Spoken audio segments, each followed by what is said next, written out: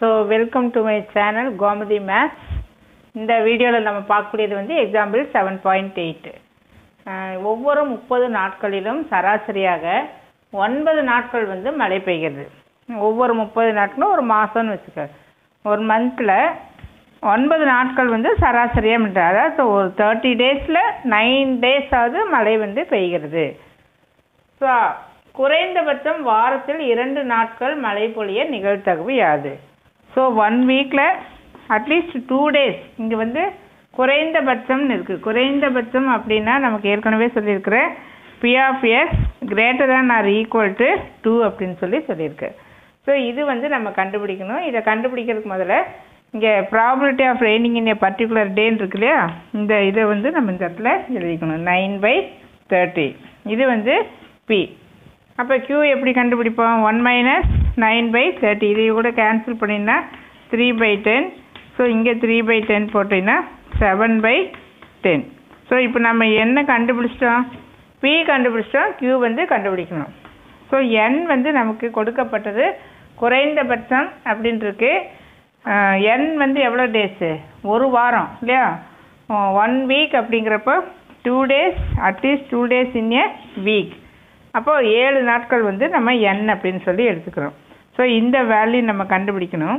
இப்போ P of X greater than or equal to 2 அப்படின்னா 2, 3, 4 etcetera நமக்கு அதை விட நமக்கு எப்படி இருக்குது, ஈஸியாக இருக்குன்னா இதுவே அப்படியே 1 - P of X less than 2 அப்படின்னு சொல்லி எழுதிக்கலாம். The same is equal to this formula.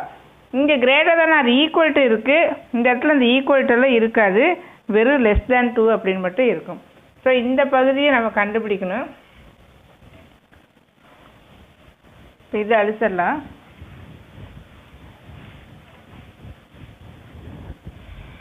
So நம்ம கண்டுபிடிக்க வேண்டியது P of X greater than or equal to 2, that is equal to 1 - P of X less than 2.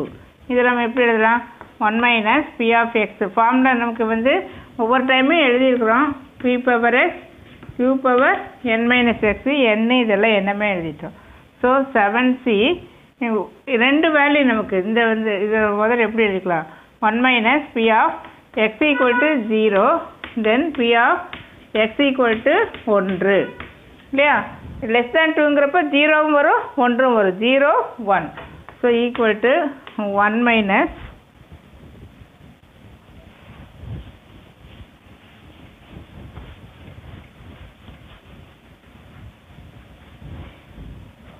So x equal to 0ன்னா formula நம்ம என்ன சொன்னால் NCX P power X Q power N - X.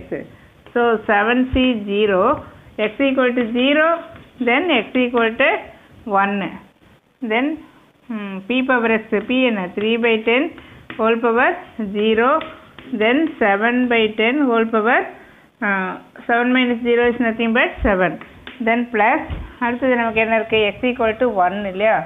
So 7C1, then 3/10 whole power 1, then 7/10 whole power 6.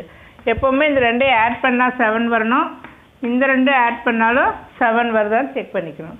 So equal to 1 - 7C0 is nothing but 1, anything power 0 1. இதை நம்ம அப்படியே எழுதிக்கலாம்.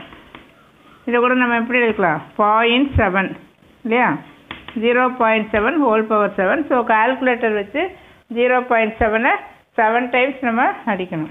7C1 is 7 into 3/10 0.3, 0.7 whole power 6. அப்போ நம்ம calculator அடிக்கிறப்போ 0.67 whole power 6 கண்டுபிடிச்சிட்டு அதிலே இன்னொரு டைம் அடிச்சுன்னா அந்த வேல்யூ நம்ம எழுதிட்டு அதை நம்ம 7ஆல் மல்டிப்ளை பண்ணிக்கணும். ஸோ இதனுடைய answer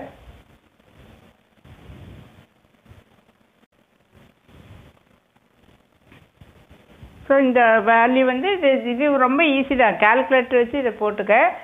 then you are getting these 2 value. இந்த ரெண்டு ஆட் பண்ணிவிட்டு இது separate from 1, so that you are getting the answer 0.6706. Thank you.